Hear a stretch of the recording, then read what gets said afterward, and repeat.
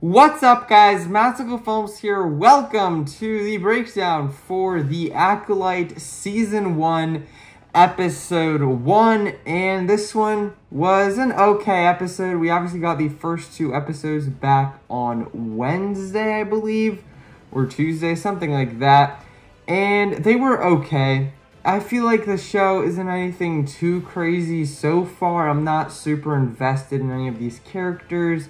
The story was kind of predictable, and I feel like you can kind of try and figure out where the rest of this show is gonna go. I feel like they ruined the mystery aspect of this show by just kind of immediately revealing that they are twins, which, if you haven't seen the episodes, this is kind of basically about a dark side twin and a light side twin. And they were kind of separated when they were children, and so now one of them is hunting down Jedi, and the other one is kind of doing her own thing. Used to be a Jedi, but isn't a Jedi anymore, and they immediately ruined that whole aspect of it. I feel like they could have dragged that out and turned it into some kind of big reveal, because no one really knew that until kind of some of the trailers started coming out, and then I believe like something in the press store basically confirmed it. So everyone knew that they were twins. It was revealed in the first episode, and just kind of lame. I was hoping that they would add some kind of mystery aspect to it, that, oh, maybe it was this light side twin who's trying to get revenge on some of the Jedi that used to train her or took her from her village. But no, instead we kind of immediately find out that it is the twin, and I feel like they could have used that as a fun plot twist in this show, and they just kind of didn't do that. But this episode started off with actually seeing the Acolyte, or May, I believe is the dark side twin's name, and she is hunting down a Jedi. This is Carrie-Anne Moss's character.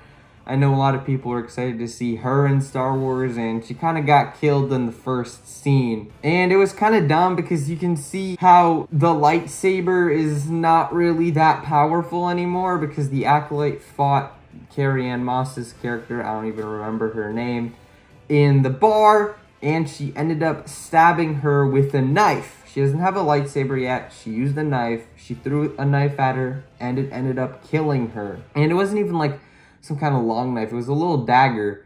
And it's stupid because usually in Disney Star Wars, when characters get stabbed, they kind of survive. But they get stabbed by a lightsaber instead of a knife. And apparently a knife is way more lethal than a literal laser sword. So I guess that's what we're going for here. And then after that, we kind of see the other twin. I forgot her name. I think it was like Osha or something like that. And she is on a ship. She's working for Nemoidians, which is pretty cool. And we can hear one of her co-workers talk about how much fun they had on Nar Shaddaa and how she should have gone with them, but instead she stayed back. And this is where you can kind of see like, oh, if she stayed back that night, that means that she must have killed the Jedi, and that was her, and that was this character. But I feel like throughout this show, they didn't even make an effort to hide the fact that it isn't actually Osha, and it's instead May, her twin sister. I feel like throughout this episode, as I was watching it, there was absolutely no reason for me to believe that Osha was the one who killed the Jedi, and that May is actually alive, which it was later revealed that she was actually killed, but turns out she's alive. So, again, I feel like it would have been much better if they didn't reveal that they're twins, and they kind of moved along with that plot point a little bit, but instead they, like, immediately reveal that, and they don't even, again, make an effort to try to hide the fact that it isn't Osha. Oh well, it's just something that's a little bit confusing to me, but moving along with the episode, we see Osha actually get captured by the Jedi. I forgot their names. These are all High Republic characters, so I don't know if they were in the books or not, but it's a Jedi Knight and his Padawan. So they grab Osha, they put her on a ship with a bunch of other prisoners. The prisoners end up escaping, taking a couple of escape pods, and Osha is just left on the ship. And so she kind of crash lands the ship on a planet. We can see she has some visions of her sister and the fire. We see her Master Soul. This one is probably the most intriguing character in this whole entire show, besides maybe the Sith that we see at the end. But out of the Jedi characters, Master Soul is probably my favorite. One of the other Jedi Masters goes up to him and says that his old Padawan is accused of killing a Jedi, and he immediately just doesn't believe that that is the case. So you can see he's still kind of attached to his young Padawan. This is where he mentions that obviously May died, and we find out about that. We find out about the backstory of her village, where it kind of burned down because May started the fire. And so now everybody assumes that May died with the fire, and the only person that survived was Osha, which is obviously not the case. Master Soul wants to go to track down Osha himself, and so he recruits that Jedi Knight and his Padawan again, and they go on a ship and they go to the planet where the Republic prisoner transport ship crash landed. And so now that they're there, they go and they try to find Osha. They eventually find her. She almost falls off a cliff, but she's saved by Master Soul.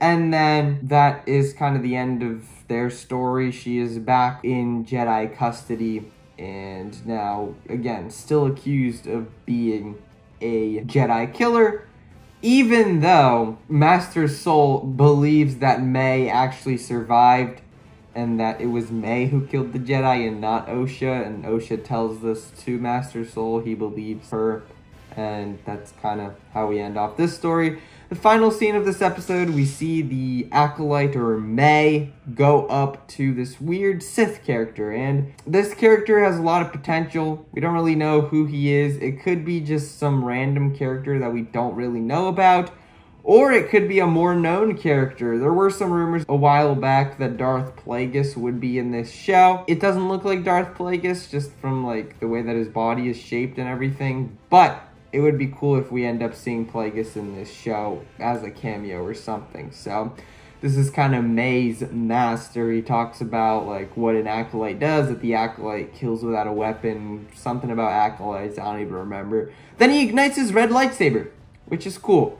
And that was kind of the end of this episode. So I thought it was fun. The show hasn't really blown me away or anything. I'm not super invested in the plot yet. Again, it would have been cooler if we didn't already know that Osha is innocent and that she has a twin sister. I feel like they could have done that a little bit differently to make it be more of a mystery, at least until like halfway through this season or something like that. But instead it's revealed in kind of basically the first episode. But besides that, I thought it was okay. Nothing too crazy again. I'll probably give this one like a 6.5 out of 10. I didn't really hate it, but I also didn't like it. It was entertaining, but it wasn't great necessarily. So moving on to episode 2, which I have already seen, so I won't really share my predictions because I know what's going on. But I will have the episode 2 breakdown out hopefully tomorrow, so stay tuned for that. But with that said, that is it for this video. Let me know what you guys thought of The Acolyte down in the comments section below. Episode 1, and I guess you can share episode 2 thoughts, or you can wait for tomorrow's video. And also, while you're down there, drop a like if you enjoyed, subscribe to the channel for more Acolyte breakdowns just like this one. I believe we have 8 episodes in this season, so expect 7 more videos about this show. But that is it. Thank you guys for watching. See you all in the next one. Bye.